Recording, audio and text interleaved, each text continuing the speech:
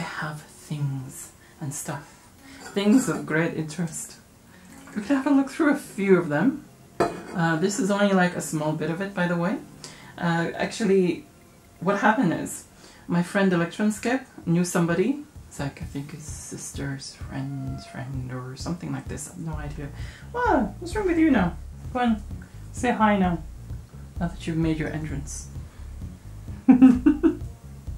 Anyway, aside from Neelix, it's friend of friend or something like this, had a lot of Amiga stuff. Well, a lot of computer stuff, I should say. And, you know, a lot of it was Amiga stuff that he wanted to get rid of. Electronskip brought it all the way here. Do check out PCBWay. They do high quality custom PCBs, single and double-sided, as well as both surface mounted and through-hole assembly. I'm actually thinking about getting our SidBox 5 assembled with them once we've finished our PCB design. They have a very fast delivery service, so you will get your PCB delivered to you in no time. I'm kind of like excited about it because I've never had a haul like this come my way before, because I don't actually know that many retro people in person, or so they're not really that aware of me, I guess.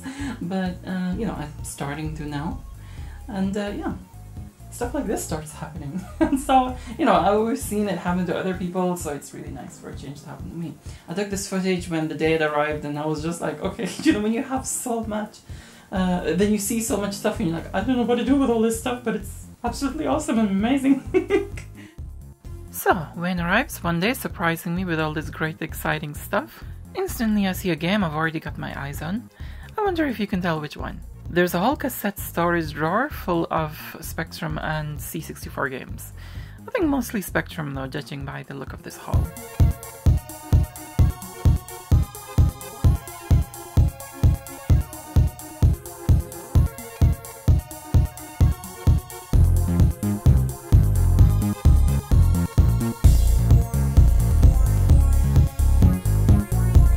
I see plenty of Amiga discs. I can't have too many Amiga discs, right? Well, maybe so. You know, I don't have the space for them. Anyway, these discs are for Wayne, as I already have so many, though I may pinch a few cover discs here and there when he's not looking. A Zoomer flight controller. Never seen this before, but wondering what it's for. I checked that it's DB9, though I noticed just now that it says it's for Amiga and Atari ST. Now in the front there is a lovely TI-99. My first time seeing this one in the flesh. This will be interesting to restore and get going.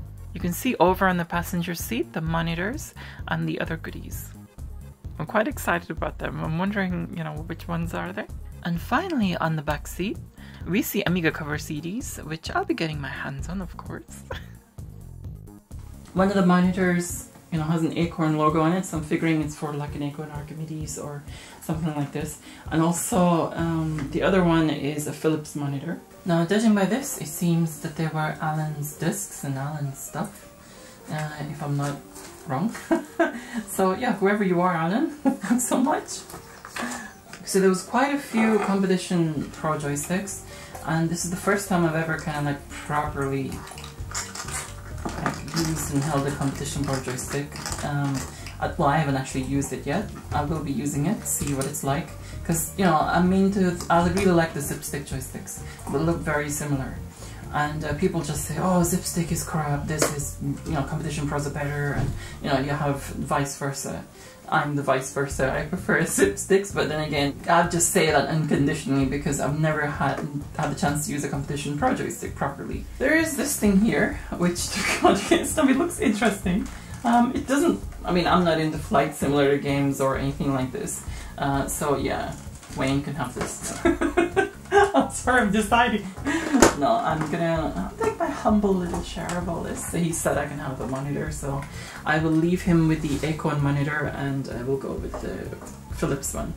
You know, since I know he likes Acorn, you know. And that's after he asked me to choose which one I wanted, so yeah, I left with the Acorn one. Anyway, so it's kind of like get these suckers off. And put this to the side. Yeah, I'm very interested in this, but what I want to do is I want to try it out. I want to like play Lotus on it or something like this, or a car racing game, and see, you know, how it is with one of them. Lords of Chaos, never played it. Acorn Soft, okay, for the BBC microcomputer. Elite for the BBC micro. It's even got the top thing, you know, that you put in the thing. Wayne doesn't have a. Oh, are you kidding? It doesn't have a cassette or anything? No! It must be somewhere around. Oh, that sucks. That would be really good. Well, it has everything else but the disc or the cassette or whatever it looks like it's in here. Ship identification. Cobra, Asteroid, Viper, Sidewinder. Obviously Wen does not have a BBC Micro. I do, so I'll put this aside for myself.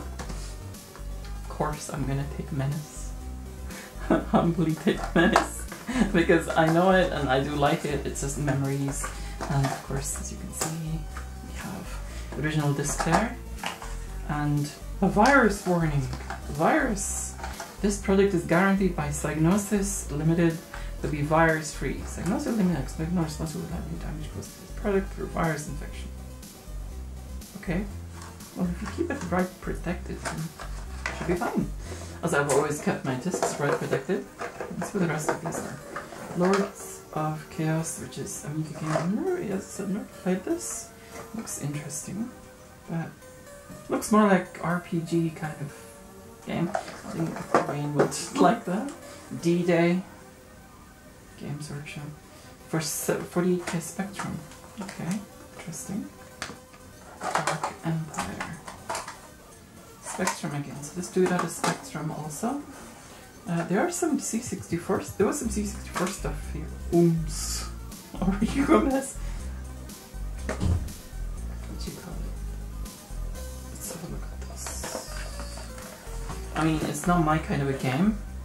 I just want to look at the stuff because I just want to look at it. It's got a really nice blue that attracted me. So that's what made me want to open it. It's just nice to see new discs and Storm Across Europe. There seems to be a bit of a theme going on here. War games. It's really not my thing. Black Sea, what's this? It's a nice book actually. It's kind of like, I like this square graphicsy stuff in it. But the way it's like, you know, Lego graphics, what do I find too? I like that. I love the packaging that these games come in, even though it's not my kind of game at all. It's just nice to kind of like look at the artwork and packaging and things like this. But yeah, I'd never play this. Yeah, definitely Hollywood Poker, definitely my kind of thing. Warhead. Again, war themed. I think Alan likes his war games.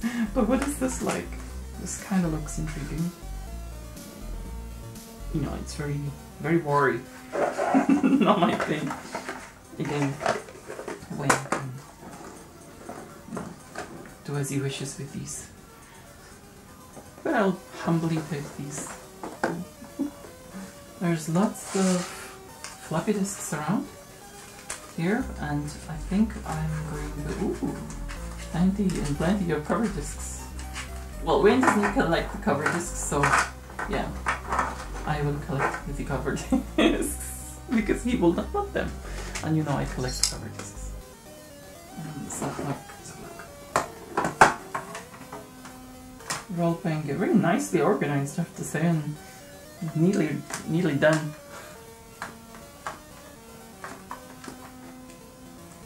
Has he done that thing where he's put the ruler underneath and wrote on top of the ruler? I think that's what I used to try and do that. It's like, it kind of makes it look like a nice font. I think I'll have fun looking through these, but I've got so many discs as it is, and I will leave these again with Wayne to do as he wishes. Maybe take out a couple of them or something like this. Nice clean blank disc. I might nick it. Free AOL software, Wayne can have that. More discs. 3 nice disc boxes. And again, I've got so many discs. Just let Wayne do what he wants with these. Alright, so let's start having a look at these monitors. They look absolutely amazing. A bit of a clean here, but nonetheless. We have an Acorn one and a Philips one. So I'll have a look at the back of these actually. So I'll have a look at the connections. See how they connect. So I'll turn them both around. So yeah, quite interesting. Both of them completely different companies. This is Acorn, this is Philips, and they all seem to have the same setup, even to the point where it's the same switch. And yeah, same setup of the dials at the back. The only thing that's different is that this one here does not, the Acorn one does not have composite in, it only has audio in. One is DB9, one is DE9, you know, the connectors. But they both seem to be like the same standard, RGB. So with this one, I remember seeing a connector for the Amiga for this. So actually, hold on. Okay, and after a rummage around my attic, came across this cable here, which I think that, I mean, I'm pretty sure that this is the Amiga video out, plus this. So then, obviously it goes in the Philips one, but I wonder if it is the same standard and it works with the Acorn, which would be interesting, an Amiga on and working on an Acorn monitor. So in the name of curiosity, I soldered a couple of DB9 connectors together, like this. It's connected up in here, and we now have a port, just like the Philips here. And I am curious now, so let's get the Amiga out and have a little bit of fun, seeing if these work.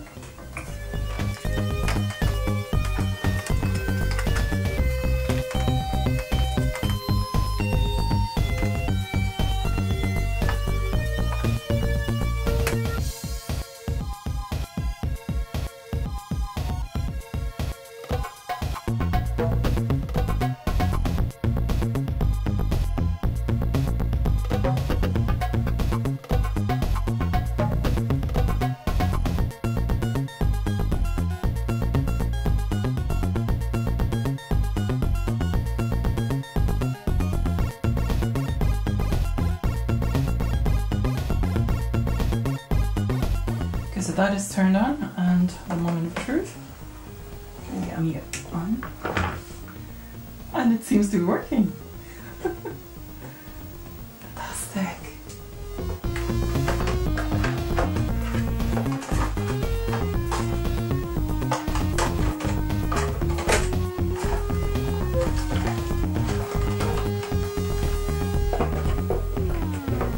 Sweet.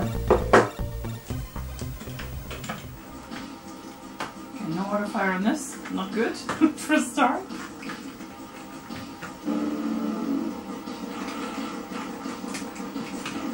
Freaking left fire button doesn't work. And it's so stiff.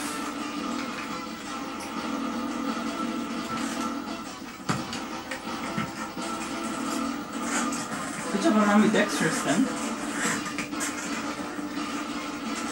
Switch over and use this button instead.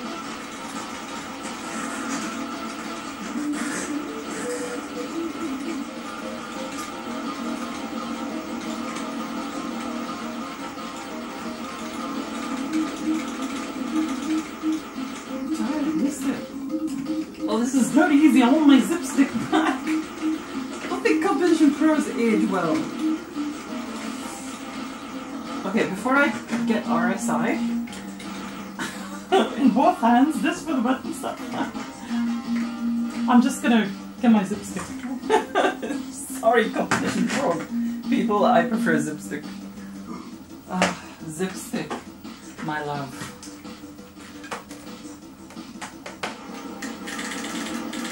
Yeah, this is even much easier to.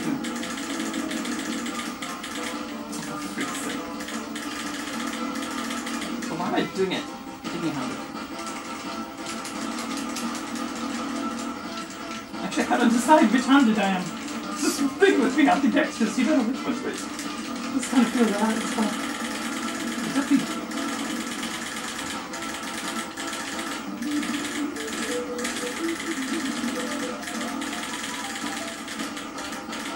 Just stick over fire.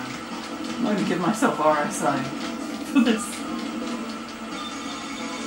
It's better.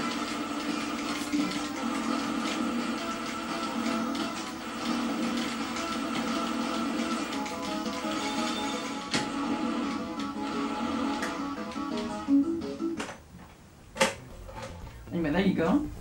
It's an Amiga on an Acorn monitor, which is kind of cool. I mean, it's probably something standard, it's just a standard RGB connection, but I mean, using that, you know, that thing here, coupler, that's the word, forgot. But anyway, using that, it's just connected to that. So those of you who have got an Acorn monitor, don't need to get a separate one for your Amiga, just switch between the two. Speaking of gaming, you may remember my cousin Ayman from old Nostalgia Time retro gaming videos, which are linked in the description below, by the way, if you wish to watch.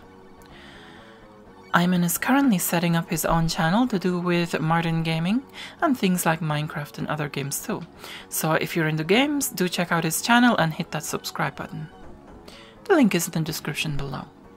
I just upgraded all my subs! No! No!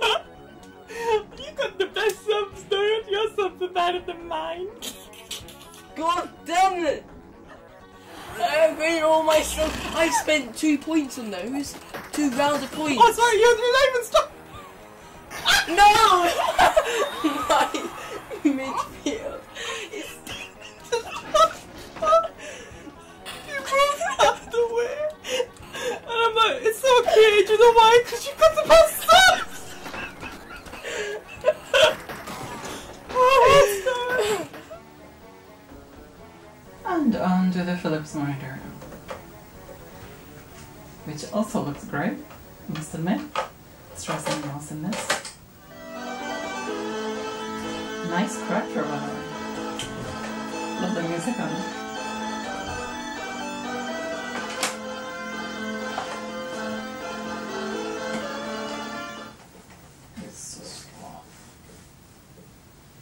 I have to freaking slide it down the street for it to move. Decent thing. They're stupid ball mice, I'm not used to them anymore. Ladies and gentlemen, we proudly present. Yeah, this monitor needs a good socket at the back. It's annoying that the volume's inside here. I love the music in this game. I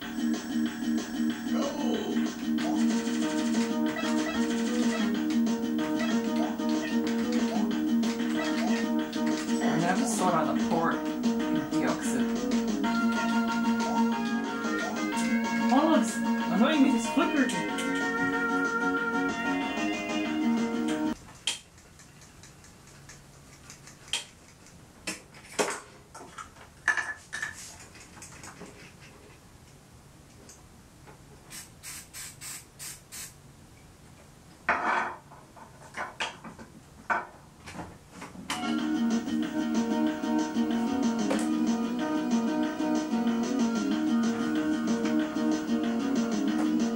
I got a feeling it's a loose connection.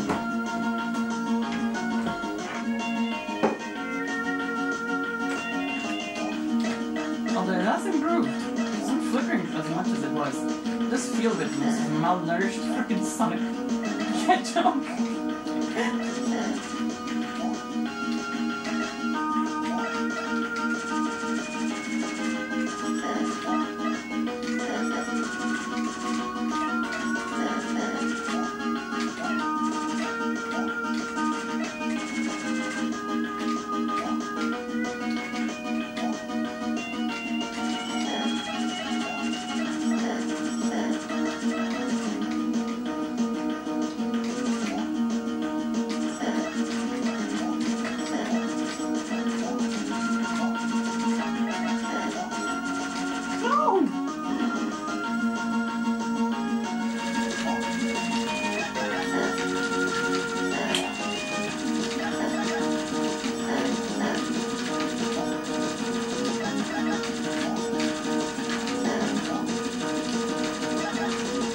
Amiga fan, you learned.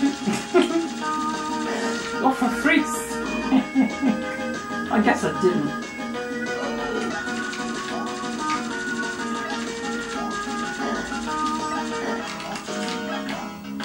Again, nice music, very Turkin-like. Turkin-esque. This level reminds me of Turkin 3 actually, somehow. Yay! Mega shower head. That was the ship from R-Type, right? Yeah, it was.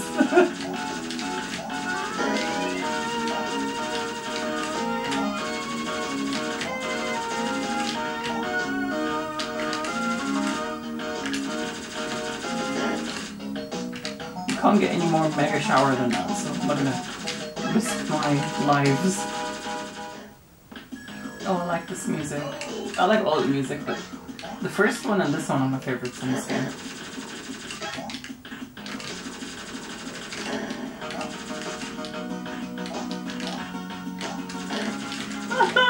Mega shower head! You stupid thing, I made the screen go. There. I haven't done that for many years. I slapped the side of the screen. I don't want to do it too much because I know it's on the TV's fault. It's a stupid connection which I need to sort out. And try to it. Ah! Stupid malnourished Sonic. Oh, sink the stupid fire. And shower heads. Yay! Showerhead. For freaks' sake.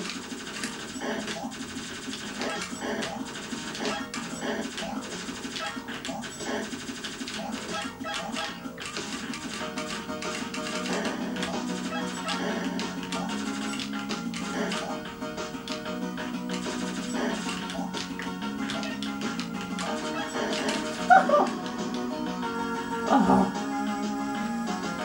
Now, since I don't have Lotus on disk, I'm going to connect my Amiga 1200 to it. My beautiful shiny blue Amiga 1200.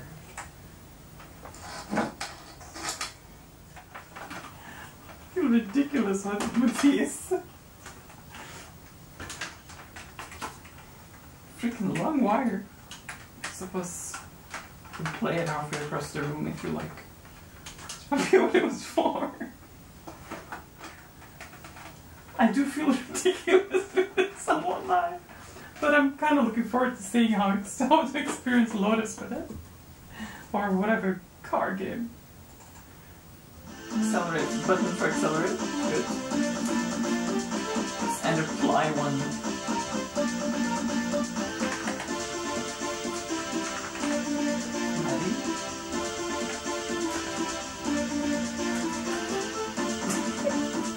Okay, so here we go. Set. Go. Whoa, whoa. You have to press forward or else you'll accidentally press back and stop it.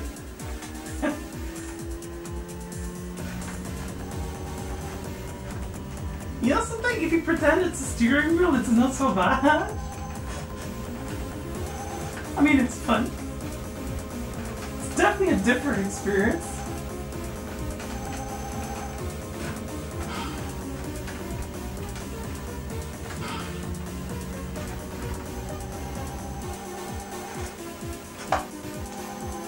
I won't lie, I'm actually enjoying this.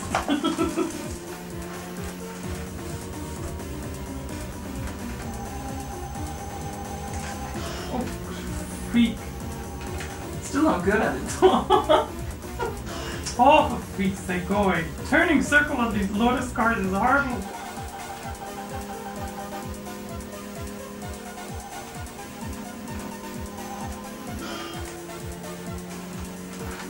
For freak's sake. Stupid windy roads. Come on, checkpoint.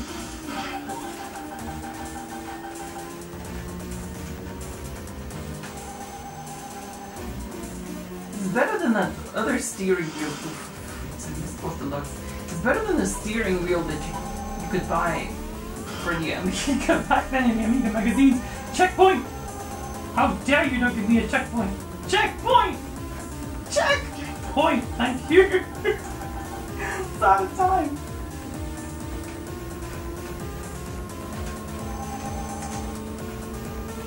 Seriously, if you have one of these things, try playing car racing games with it like this.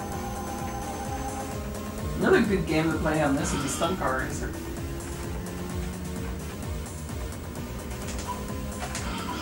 Stupid freaks. No! Checkpoint! Give me my checkpoint now! I demand it. Oh! It was just there! I think.